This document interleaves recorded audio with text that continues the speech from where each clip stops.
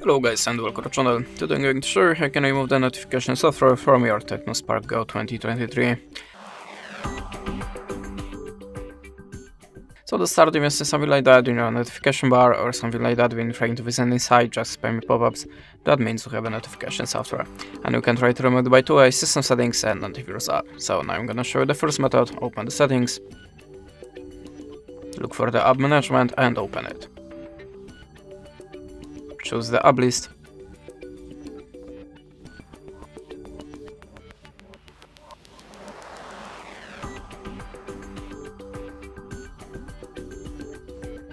Okay, and now just check all the apps on this list, and if you see something strange, the app that you have not installed by yourself, the app that you don't recognize the name, click on this and choose install.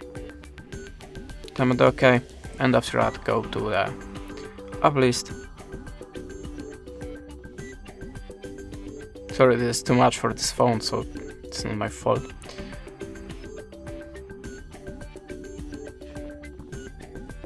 I think it's going to explode.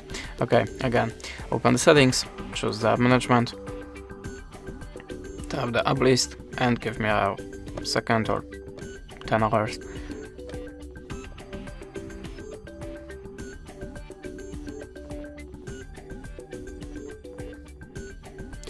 And now look for your web browser.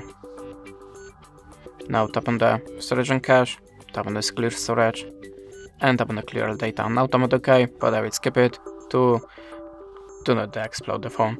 Okay, and after that your web browser should be free from notification software. But if that way doesn't work for you, you can also try to download antivirus app. So go to the Play Store and look for the best antivirus app for you.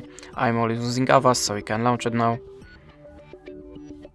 Tap on the continuous free and choose scan now button.